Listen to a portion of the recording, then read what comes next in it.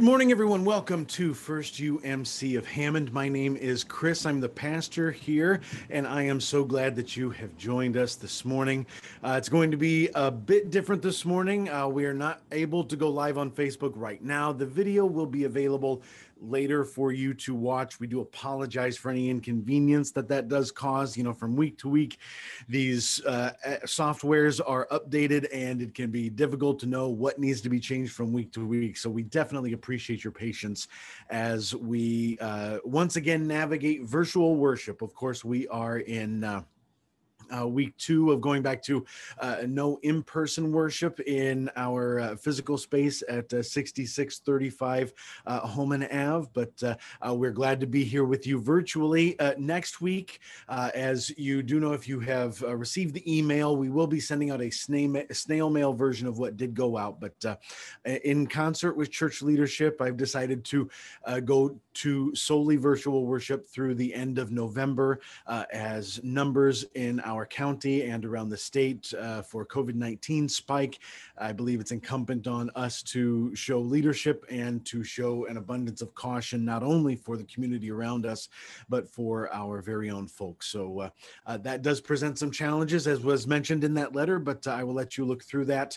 And yes, but we will be in person, no in-person worship through the end of November. But next week we will be broadcasting from the sanctuary, at least to give a semblance of some normalcy. So as we begin this morning, this is All Saints Sunday. We're beginning the end of the Christian year, which begins with Advent. So we're marking some important times in the church year, and this is the day where we remember all of those who have gone before us, those who have died in our local congregation this year, and we remember all of the saints who have gone before us that have taught us our faith, who have brought us up in our faith, and are responsible for where we are and who we are as a faith and as a person in connection to the creator of the heavens and the earth. So today we will be honoring those names this morning. We will have a more full celebration and remembrance of All Saints Day once we return to in-person worship. This is one of the communal events I think is better done in person, but we want to mark this day in the church calendar. But when we get back into in-person worship, we will do a more full remembrance and a memorial of these names when we get there.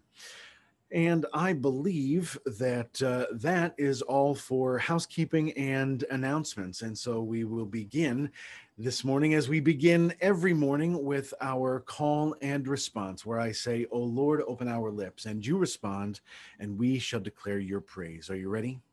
O Lord, open our lips, and we shall declare your praise. O Lord, open our lips, and we shall declare your praise. O Lord, open our lips, and we shall declare your praise.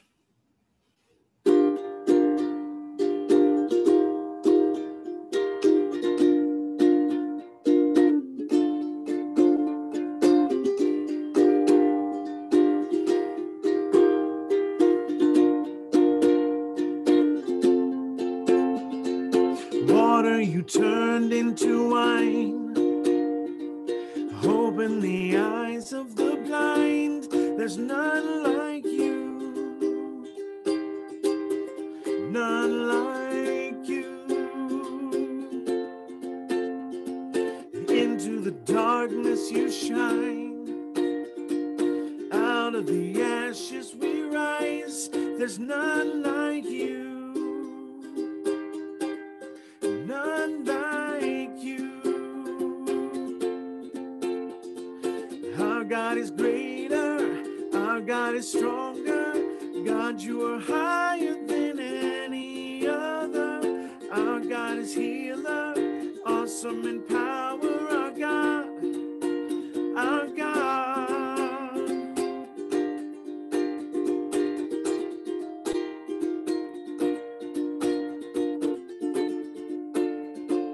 Into the darkness you shine, out of the ashes we rise. There's none like you,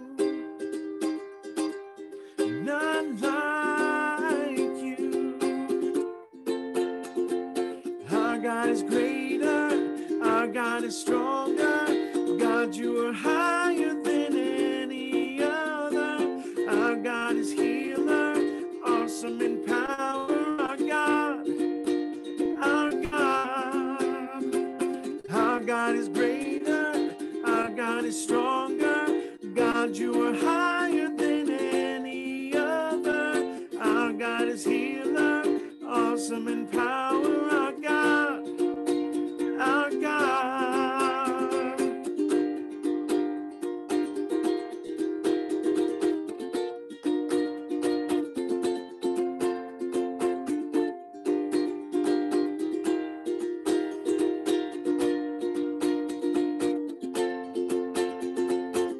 And if our God is for us, then who could ever stop us? And if our God is with us, then what could stand against? And if our God is for us, then who could ever stop us? And if our God is with us, then what could stand against?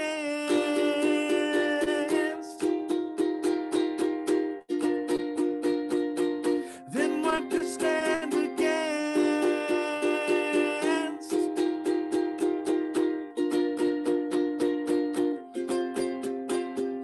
Our God is greater, our God is stronger. God, you are higher than any other.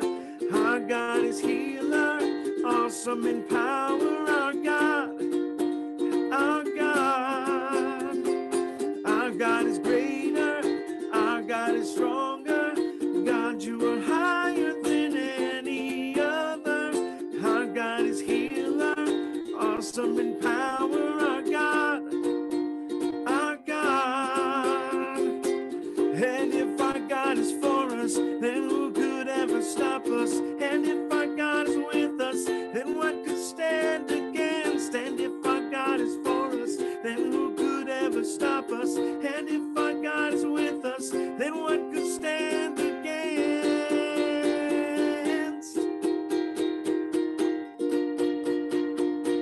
Then what could stand against?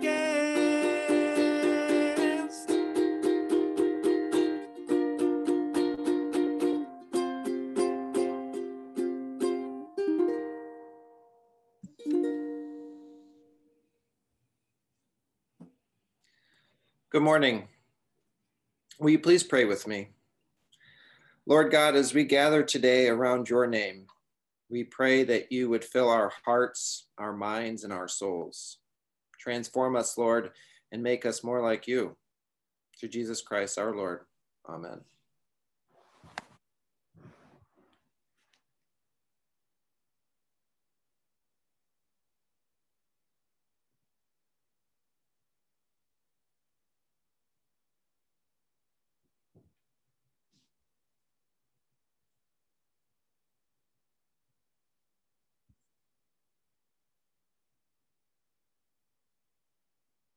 Pastor Chris, I can't hear you. I apologize. No, thank you very much. I'm so sorry about that, everyone. I'm glad someone stopped me before we got too far into this.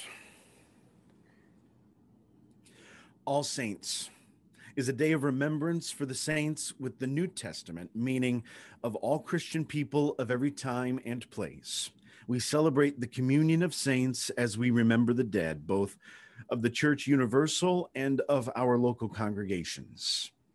For this reason, the names of the persons in the congregation who have died during this past year may be solemnly read as a response to the moment. Grace to you and peace from God, who is and was and is to come, and from Jesus Christ, the faithful witness, the firstborn of the dead, the ruler of kings on earth. The grace of the Lord Jesus be with all the saints. And in this time, we name those saints.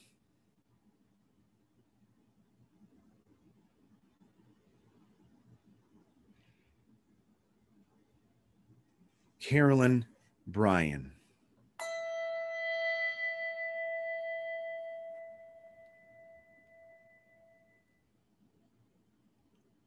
Lois Wade.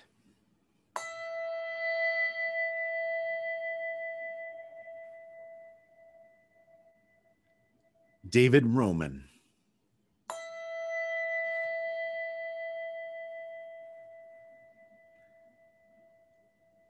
Robert Biscan,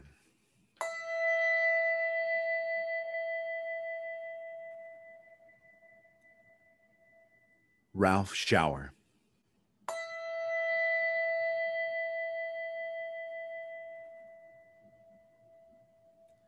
Athene Napick,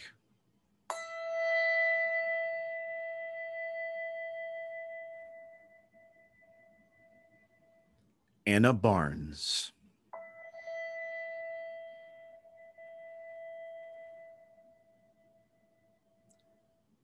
Mark Beagle,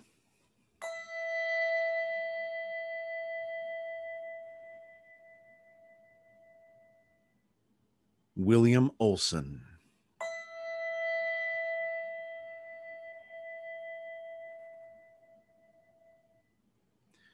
Wilfredo Roman,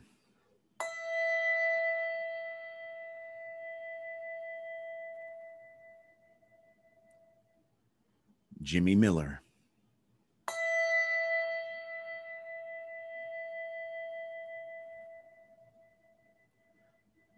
Ermit Finch,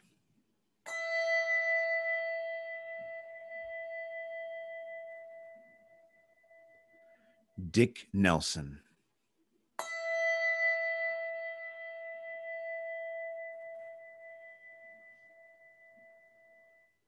Paul Fenning,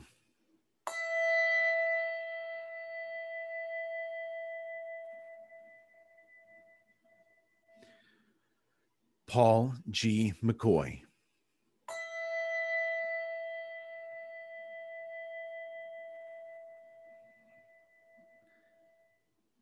Emma G. McCoy,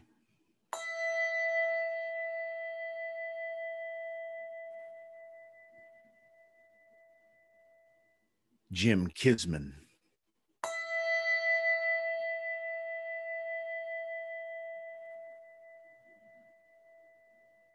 Cheryl Walker,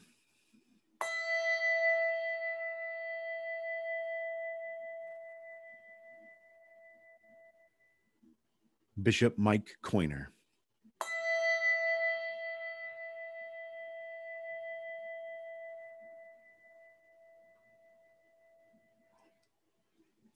would you pray with me? We bless your holy name, O God, for all your servants who, having finished their course, now rest from their labors.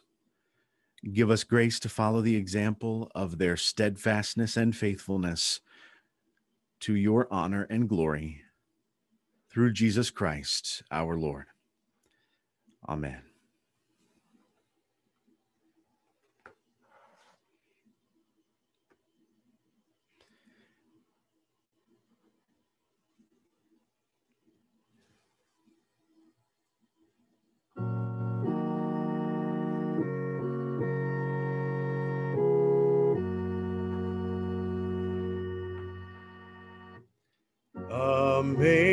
Amazing grace, how sweet the sound that saved a wretch like me.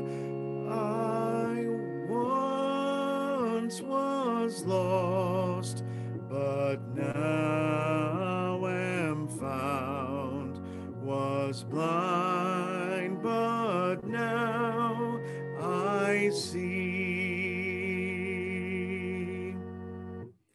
'Twas grace that taught my heart to fear, and grace my fears relieved.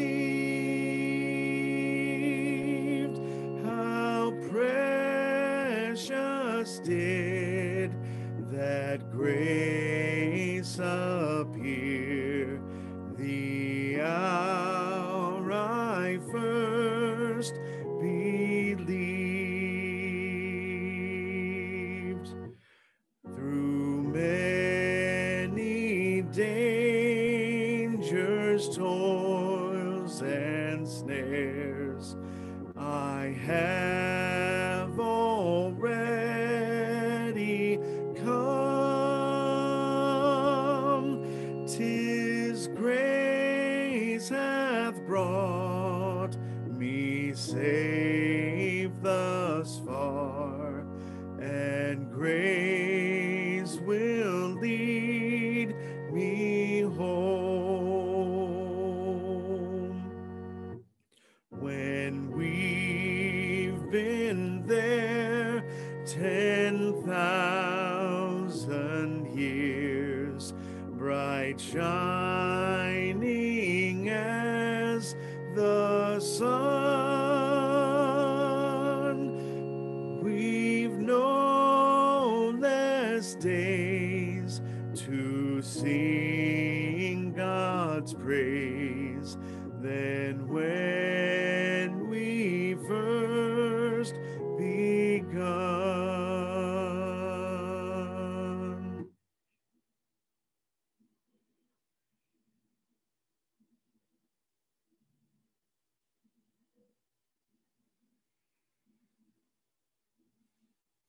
In this time, once I remember at what point we are in the service, we would usually in the service be taking up offering. In this moment, let me take this time to invite you to give to the ministry of First-UMC as you are able, certainly. And you can do that through a number of ways. You can send your tithes, as you might have already been doing, to the church, 6635 Homan Avenue in Hammond.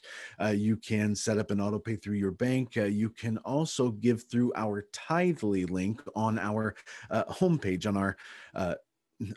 on our website, hammondfumc.org, and follow the Tithely link. And that is how you can give and support the ministry of First-UMC of Hammond. And as you might be able to tell, as with a lot of churches and other nonprofits, COVID has taken its toll on budgets for nonprofits and churches that were already pretty strapped. And so as you are able, we want to invite you to give as you are able. And in this time, we will enter a time of prayer.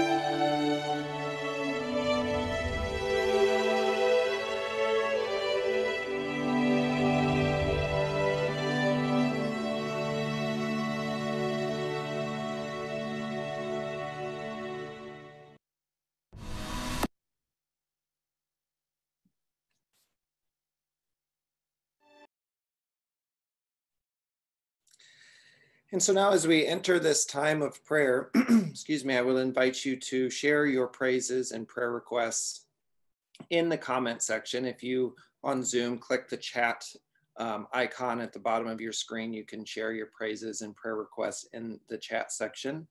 I would like for us to continue to pray for those on our prayer list: Jenny Beza, Roger Collier, Kathy Clark, Don and Joanne Harris, Sandy Kisman, Jerry Kolonowski, Cameron Little, Bernie Newell, Alan Piowar, Logan Polich, Jane Shower, Amanda Cerna, Henry and Pat Showers, Nancy and John Steele, Ella Tiedeman, the family of Cheryl Walker, Cheryl Walters.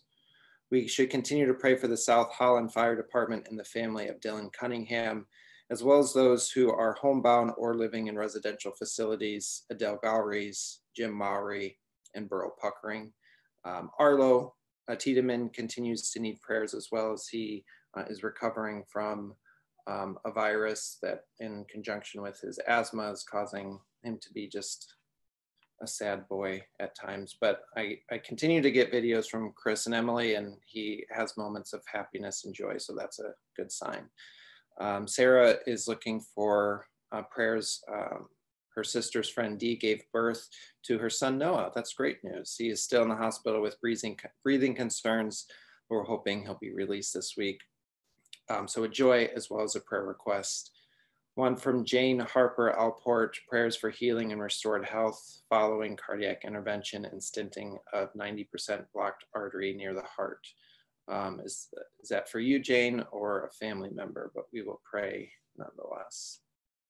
Jason, the family of Damian Hansen on his passing on Thursday, the Garza family on grieving the passing of their father, Florencio Garza.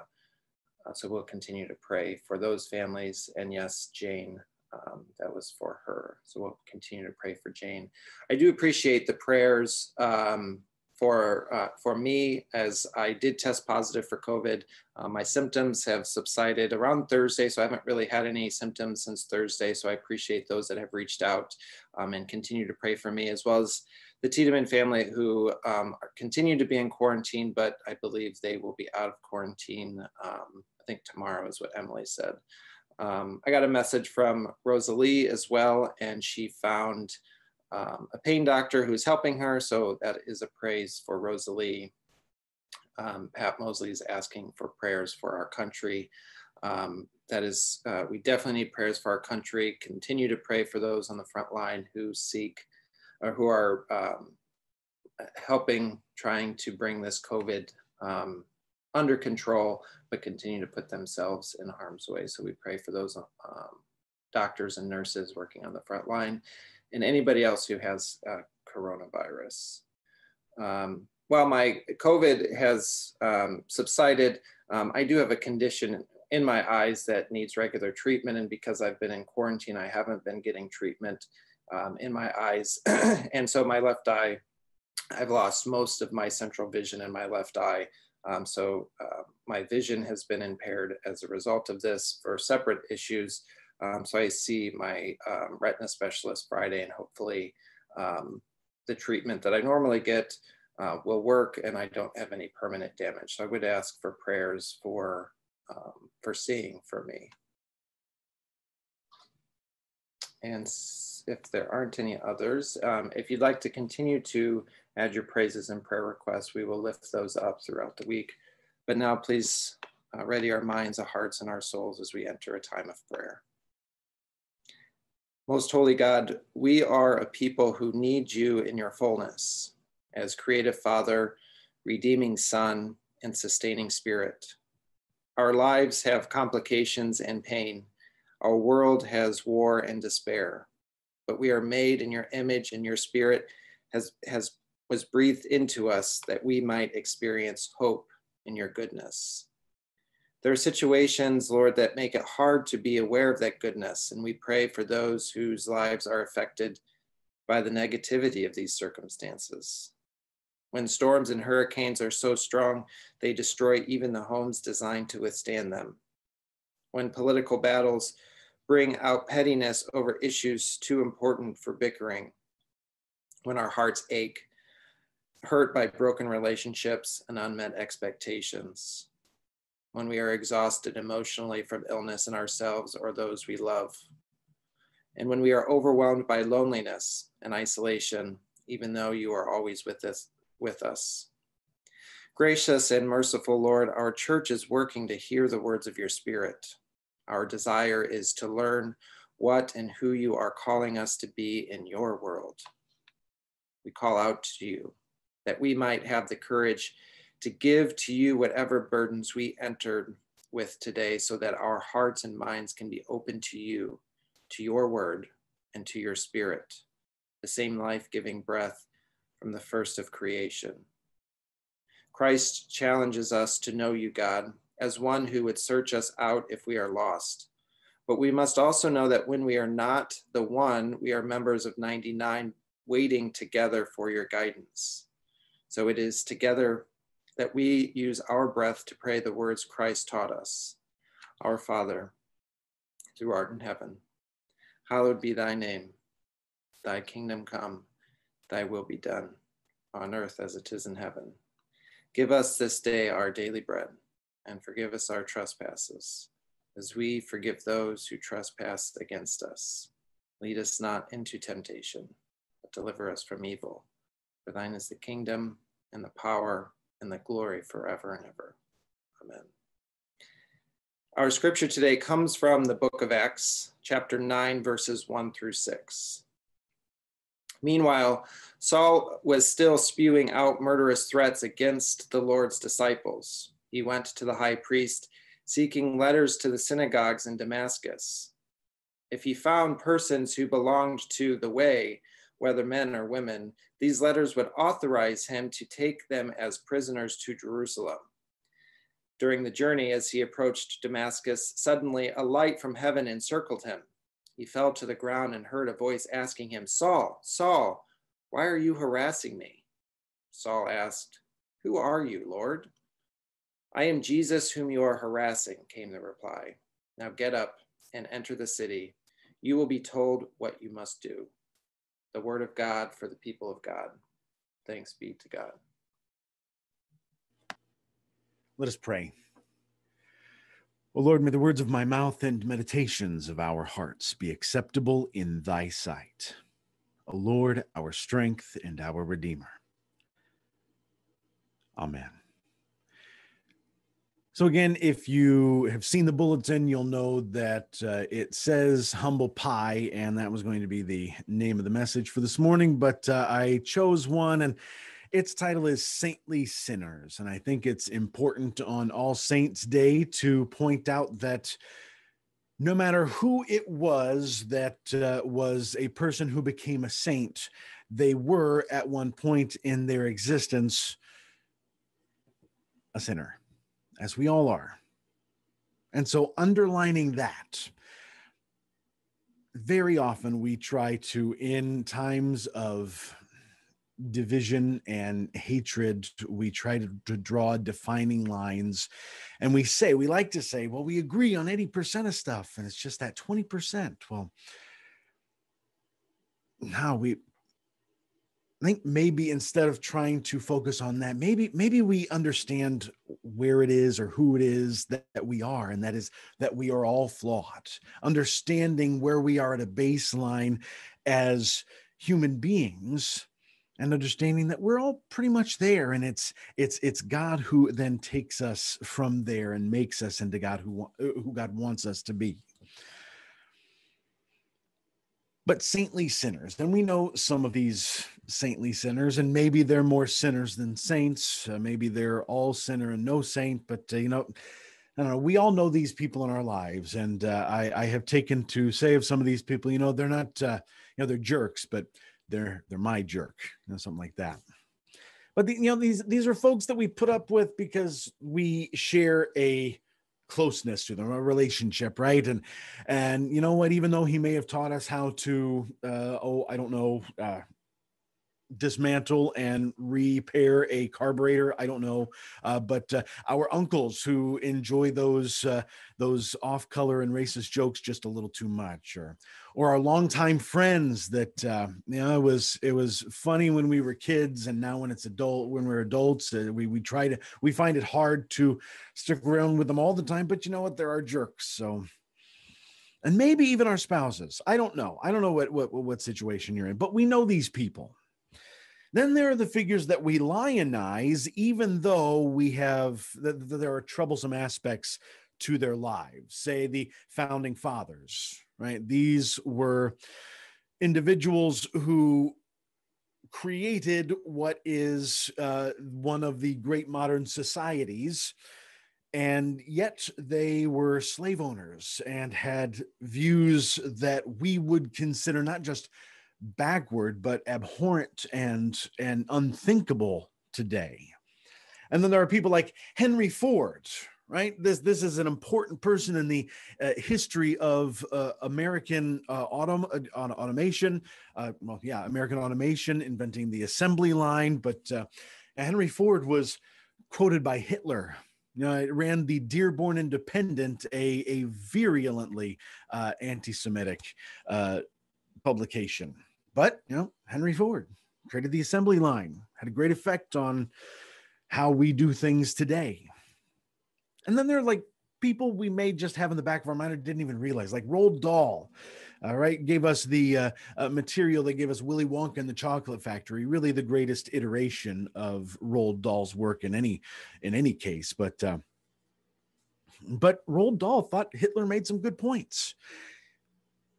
It can be troublesome. And we look outside of faith and see people like that. But then there are even folks in the faith, right? Martin Luther, speaking of about this time of year, Reformation time of year, there is Martin Luther, who, as he grew older, he was not only rude in his later writings, but anti-Semitic as well, where some of his teachings were used by the Third Reich as their and anti-Semites throughout the centuries use Martin Luther's work as justification.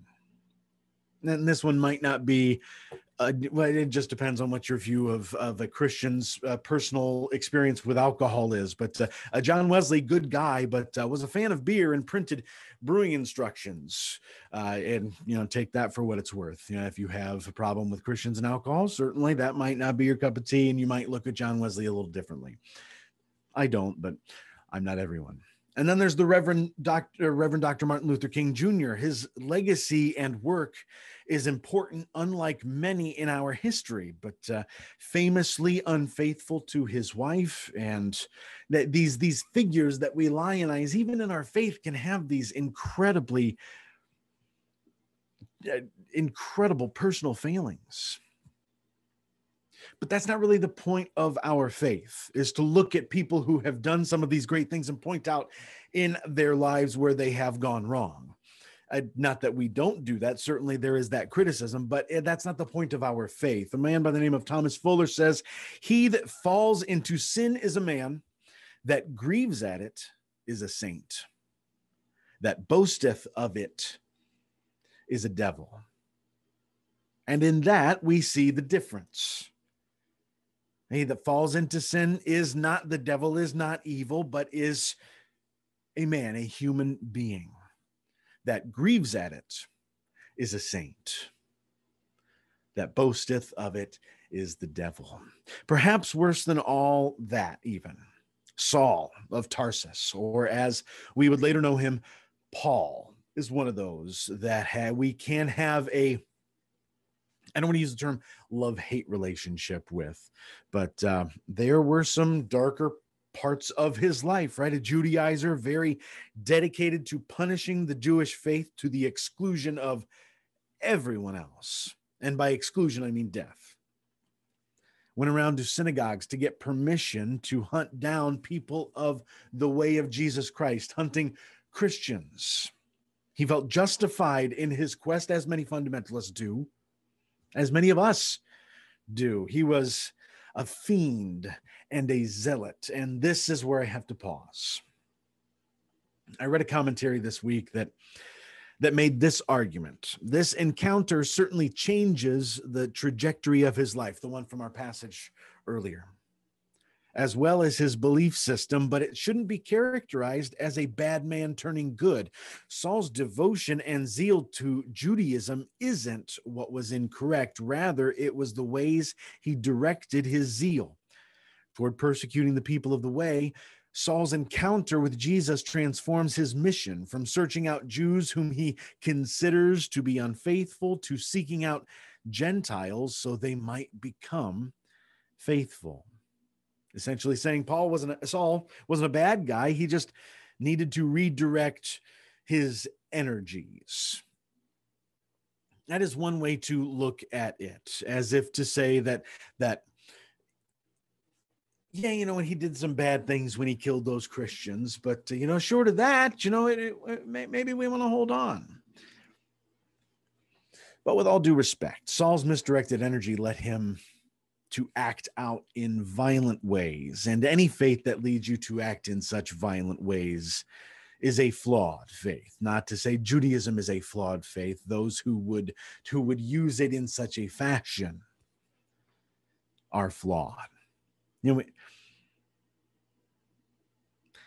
we still see this today. We let people off the hook in certain ways, right? We let leaders off the hook for incredible travesties because we need to deal with these things that happen. This is who Paul was. This is who Paul became. This is who we were. This is who we are to become or have become. We need to deal with this is the transformation that doesn't always happen from point A to point B, and that's it. Sometimes you swing back to point A and point B. I'm saying these just like when we look at people like the Reverend Dr. Martin Luther King Jr., would we completely disown his thoughts and the ways he mobilized people and in the fashion that he mobilized them? Would we turn those away because of some of his personal failings? No, we don't do that. It's indicative of our faith that we take a more nuanced approach to these things. The faith of Saul was so heinous that he even needed to change his name. If your faith leads you to harm, hate, excuse evil, tolerate the worst because it suits our felt desires, then you need to throw out that faith and start over. The starting over part is possible for all and a necessity for some.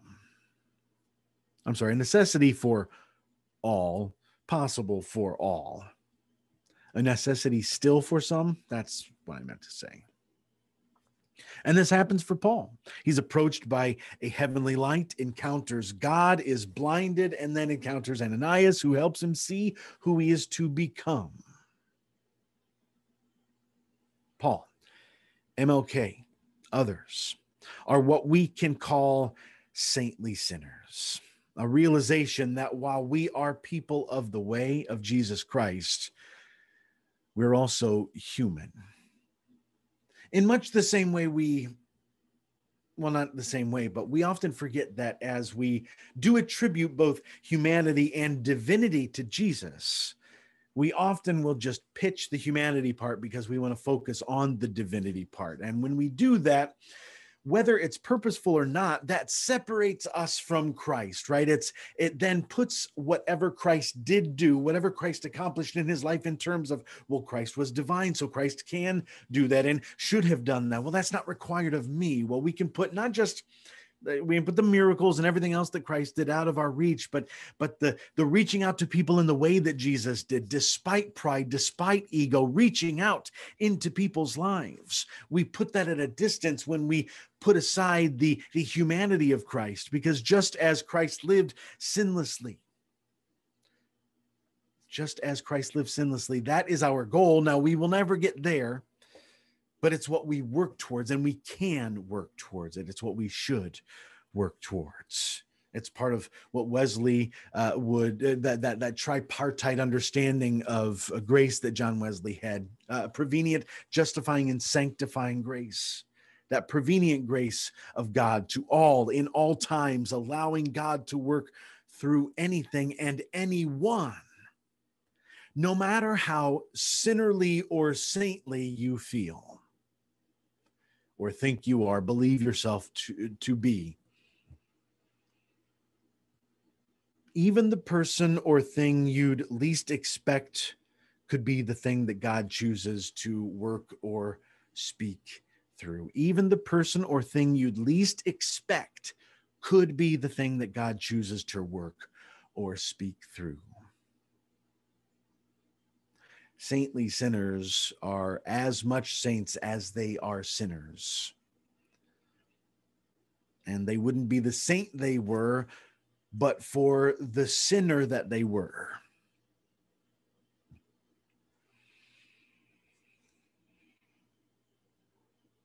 As long as we are allowing God to do God's work in and through us, allowing the amazing and transformative grace of God to conquer us, not just convince us, but to conquer us. Have you been conquered by the grace of God, by God's love and God's work in and through you?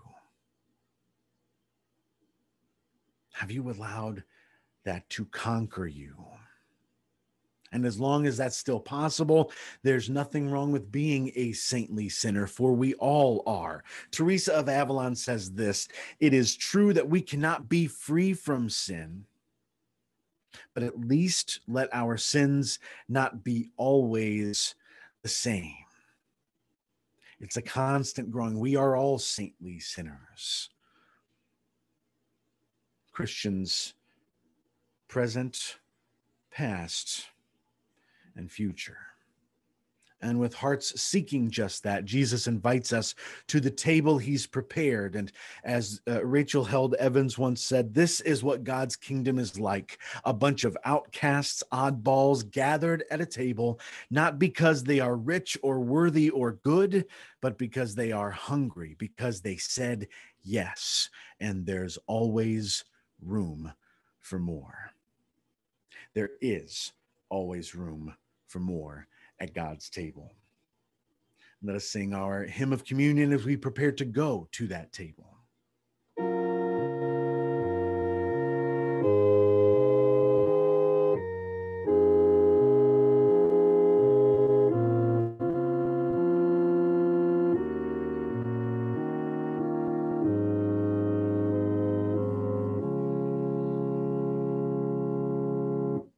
Oh, let the Son of God enfold you with his Spirit and his love. Let him fill your heart and satisfy your soul. Oh, let him have the things that hold you with his Spirit like a dove will descend upon your life and make you whole. Jesus, oh Jesus,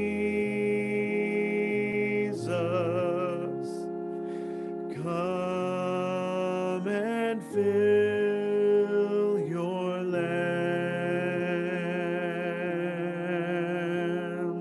Jesus, oh Jesus,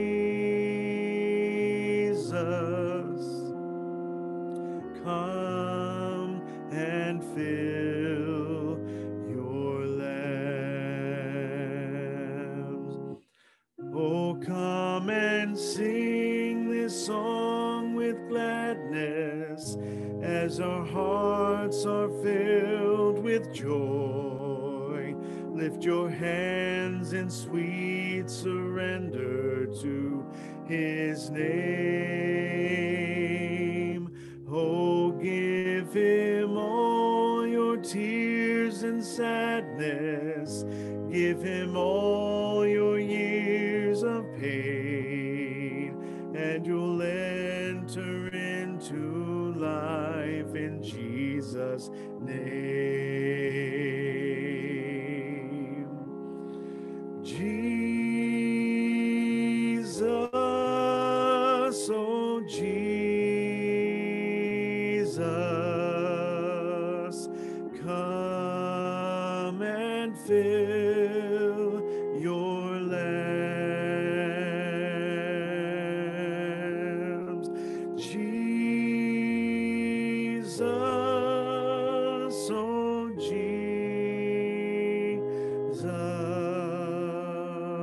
come and fill your lambs.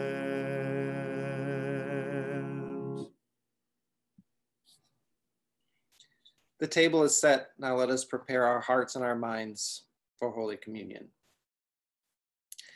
The table of bread is now to be made ready. It is the table of company with Jesus and all who love him. It is the table of sharing with the poor of the world, with whom Jesus identified himself. It is the table of communion with the earth in which Christ became incarnate. So come to this table, you who have much faith, and you who would like to have more, you who have been here often, and you who have not been for a long time, you who have tried to follow Jesus, and you who have failed. Come, it is Christ who invites us to meet him here. John Wesley believed that communion sustains us as we go out and do the work of Jesus Christ. So we should do it often. Let us pray. Loving God, through your goodness, we have this bread and wine to offer, which has come forth from the earth and human hands have made. May we know your presence in sharing, so that we may know your touch and presence in all things. We celebrate the life that Jesus has shared among his community through the centuries and shares with us now. Made one in Christ and one with each other, we offer these gifts and with them ourselves, a single living act of praise. Amen. The body of Christ broken for you.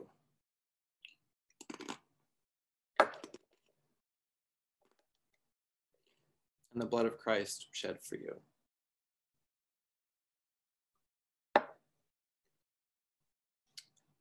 Amen.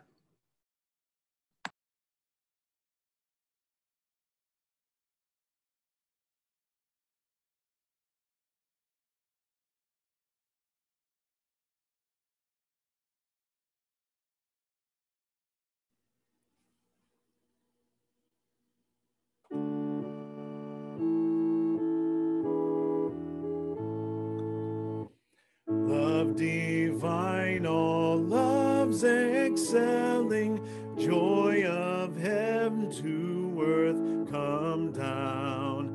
Fix in us thy humble dwelling, all thy faithful mercies crown. Jesus, thou art all compassion, pure unbounded love thou art. Visit us with thy salvation, enter every trembling heart. Breathe, O breath, thy loving spirit into every troubled breast. Let us all in thee inherit, let us find that second rest. Take away our bent to sinning, Alpha and Omega be, end of faith as its beginning, set our hearts at liberty.